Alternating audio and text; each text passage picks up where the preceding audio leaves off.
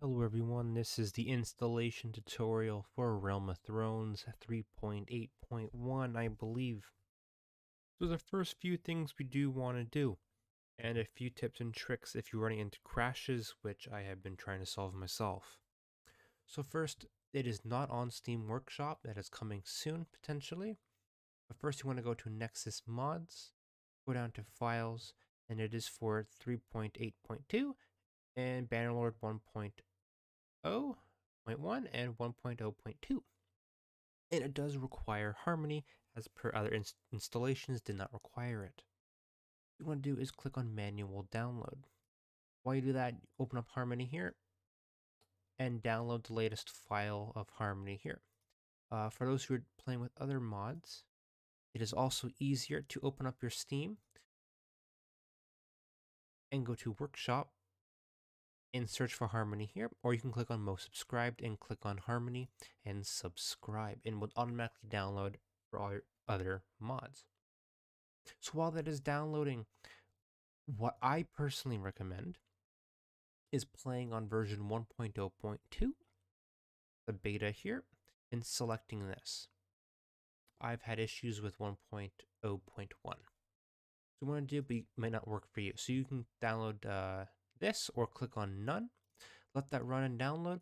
Next, what you want to do is click on this again, go to Properties, Local Files, and verify integrity of game files. Another problem that people run into is having custom mod loaders like BurtLoader or ButterLoader. Please delete those or reinstall your client to make sure it is the native mod launcher. So while this is downloading, it's going to be a massive download file, 8.4 gigabytes. You're going to end up with this file called Realm of Thrones 3.8.2. What you're going to want to do is right click on it, and there's going to be an option called Unblock. Click on Unblock, click Apply, and click OK. I have Unzip installed on my computer rather than WinRAR. It's just a zip file. It shouldn't matter which one you use, but 7-zip is better. What you want to do is here and click on 7-zip and click on Extract to. Once you're done extracting, it may take some time depending on your system. You're gonna end up with this folder right here, Realm of Thrones 3.8.2. Inside here, you're gonna have ROT 3.8.2, and in those folders, you're gonna have 3 files. So with those 3 files, what you're going to do is go back to your Bannerlord on Steam, go to Local Files, click on Browse. What we're going to do is click on Modules and copy these or drag these into your Modules folder, and it should look like this at the end of the day. Now what we're going to do is you have your mods installed.